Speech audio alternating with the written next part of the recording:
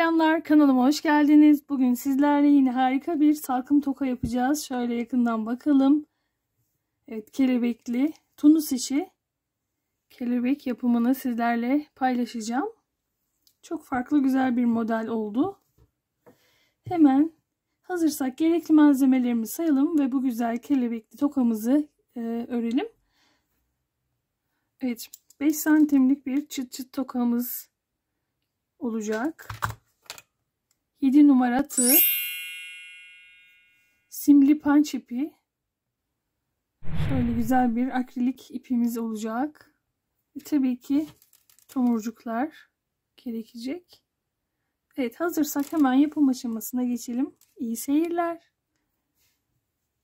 Şöyle tokamızın üst kısmı için oval bir taban örmüştüm. Bunun linkini açıklamalara bırakacağım. Daha önce paylaşmıştım. Oradan bakabilirsiniz. Şimdi kelebekleri örmeye başlayalım. Öncelikle hemen bir sihirli halka yapalım. Ve sihirli halkanın üzerine 1, 2, 3, 4, 5, 6, 7, 8. 8 tane zincir çekelim. Örgümüzü şöyle çeviriyoruz.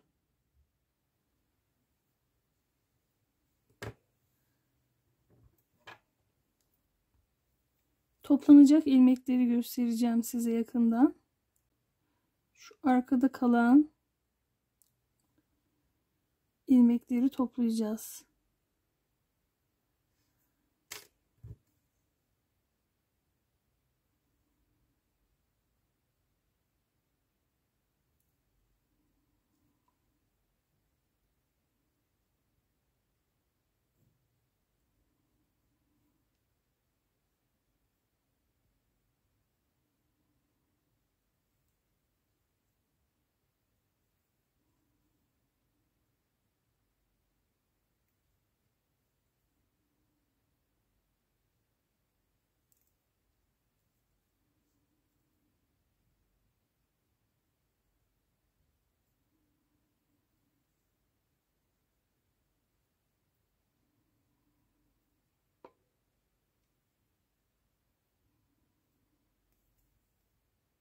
Evet. 1, 2, 3, 4, 5, 6, 7, 8, 9 tane ilmeğimiz oldu. Bir tane de sihirli halkamın içinden ilmek çıkardım. Ve şöyle geriye doğru ikişer ikişer örüyorum.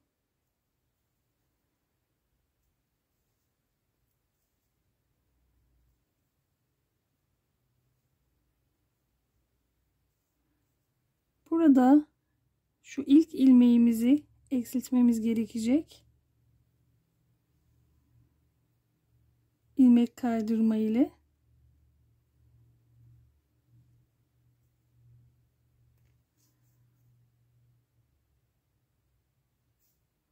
Sonrasında yine aşağıya doğru ilmekleri toplayacağız.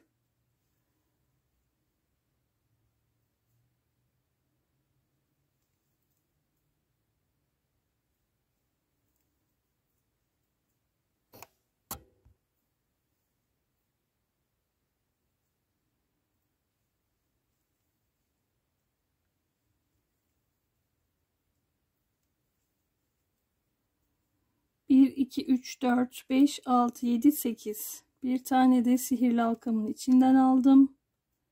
Şimdi geriye doğru ikişer ikişer çekerek örüyorum.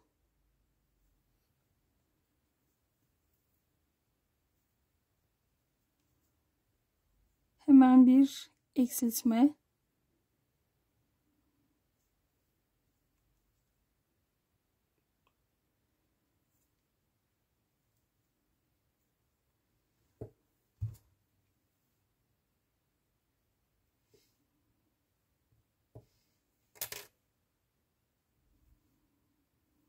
Eksiltme yaptıktan sonra yine topluyorum aşağıya doğru.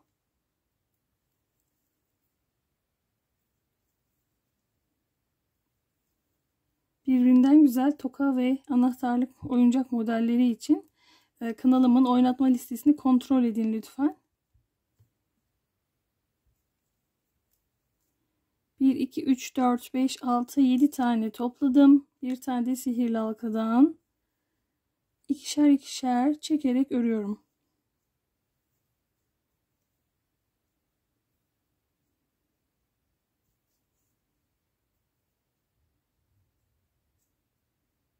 Hemen şuradaki ilk ilmeğimize bir ilmek kaydırma yapacağız yine.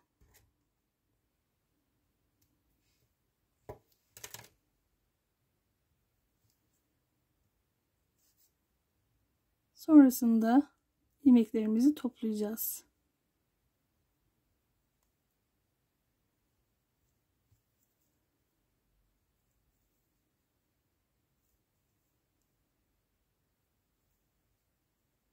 Bir, iki, üç, dört, beş, altı. Bir tane de sihirli halkanın içinden geriye doğru çekiyorum.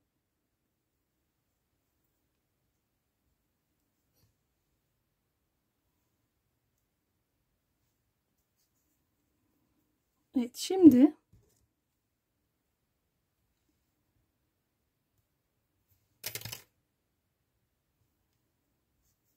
ilk ilmeğimizden itibaren aşağıya doğru hepsine ilmek kaydırma yapalım. 3 4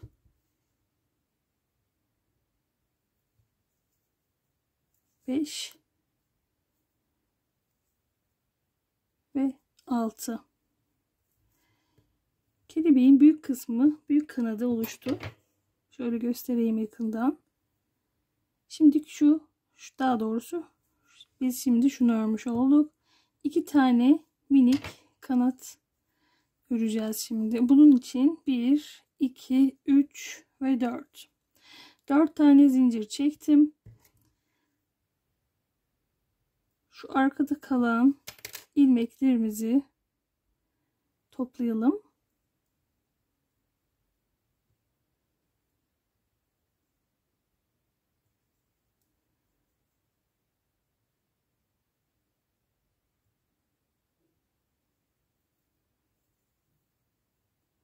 Bir, iki, üç, dört. Bir tane de sihirli halkadan aldım. 5. Şimdi geriye doğru ikişer ikişer örerek geliyoruz. Burada artırma da eksiltme yapmayacağız. Birkaç tur bu şekilde sabit öreceğiz.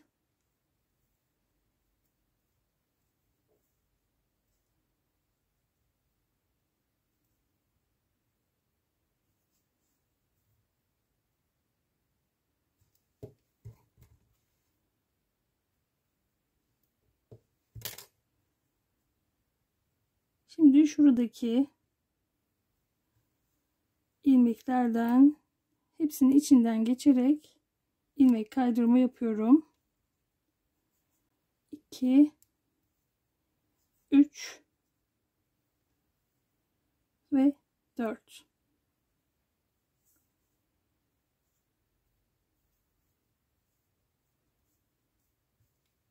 Şimdi tekrar aynısını öreceğiz. 1 2 3 4.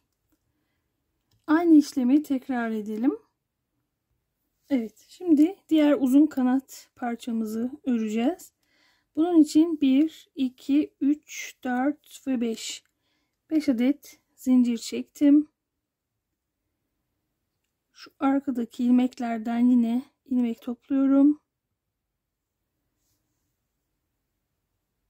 Sadece başlangıç kısımlarında bu şekilde arkadan topluyoruz. 1 2 3 4 5. Bir tane de sihirli halkanın içinden geçtim. İkişer ikişer çekiyorum.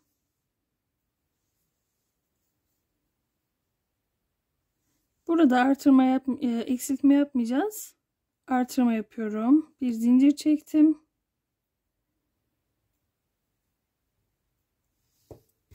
Tabii ilk Şu son ilmeğimiz, daha doğrusu. Çok sıkı örmeyelim. Toplarken böyle sıkıntı olabiliyor.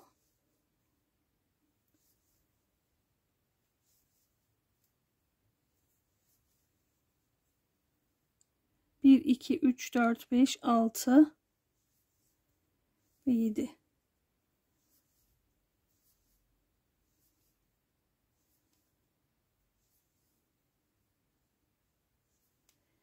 Bir zincir çektim.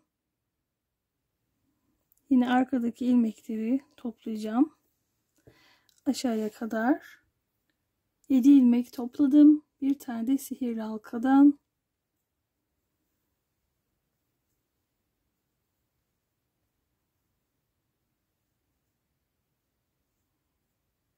bir zincir ve yine aşağıya kadar toplayalım.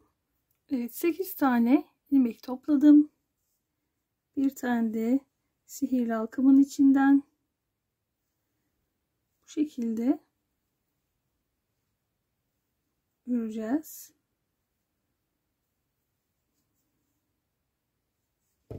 Artık son sıramız. Son sırada zincir çekmiyorum.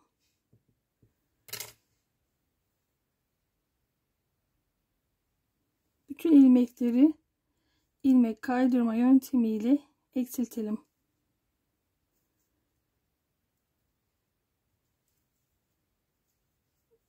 Evet. Bu şekilde aşağıya kadar eksiltme işlemi yapalım. İpimi kesiyorum. Buraya kadar izlediyseniz, kanalıma ilk kez geliyorsanız ücretsiz olarak abone olup beğeni butonuna tıklamayı unutmayın lütfen. Yorumlarınız da bizler için çok kıymetli. O güzel yorumlarınızı da bekliyorum. Kanalıma ücretsiz abone olabilirsiniz. Evet. Bu şekilde güzel kelebeğimizi hazırladık. Hemen tomurcuğumuzu alıyoruz. Şöyle iki ipi bağlayalım.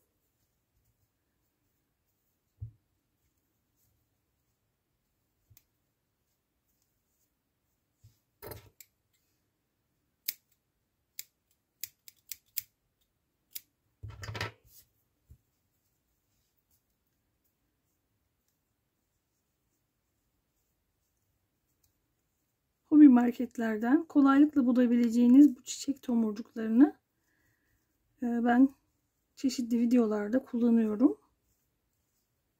Çok da güzel görünüyor. Evet.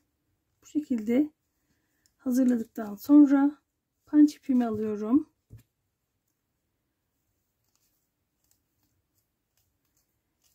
Şöyle dilediğinizce sarabilirsiniz. Kaç kat olmasını istiyorsanız o kadar sarın. Bence yeterli.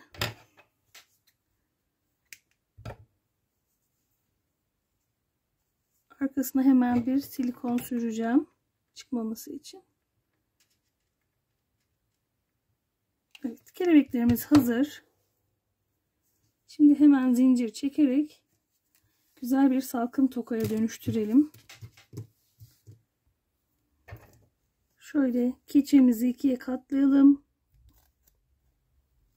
Hafifçe kesiyorum. Tokayı içinden geçirip kapattım.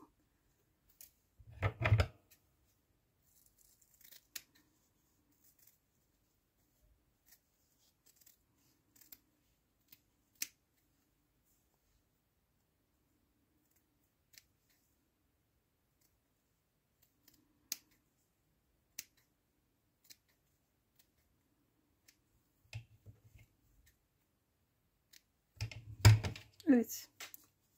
Oval tabanımıza, daha doğrusu şunun üzerine sıkalım silikonumuzu.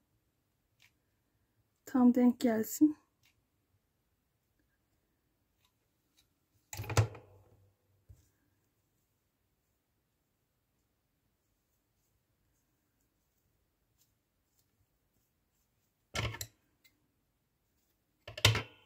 Evet, tokamızın üst kısmı hazır. Şimdi hemen şu zincirini yapalım. Bunun için punch ipini 3 kat kullanacağım. 1, 2, bir tane daha.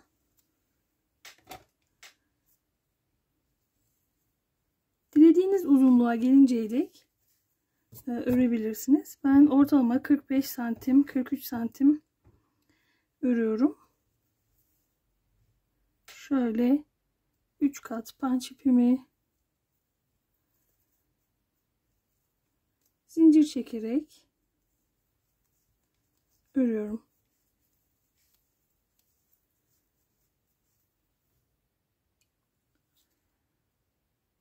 Şöyle 45 santim ördüm.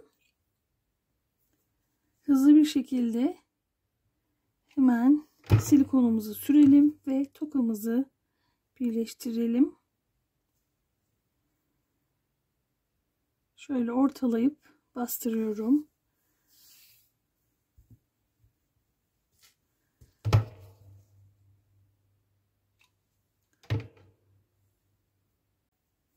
Burada öncelikle en baştaki ve en sondaki kısmı birleştirirseniz daha kolay olacaktır.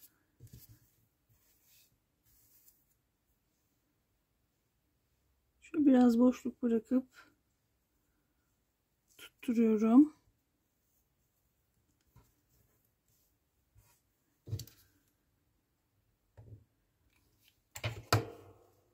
Hemen bir tane orta kısma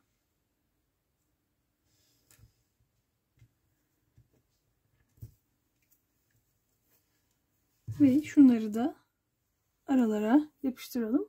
Evet, çok güzel bir çalışmanın daha sonuna geldik. Umarım sizler de severek, beğenerek örersiniz. Beğendiyseniz beğen butonuna basmayı unutmayın lütfen.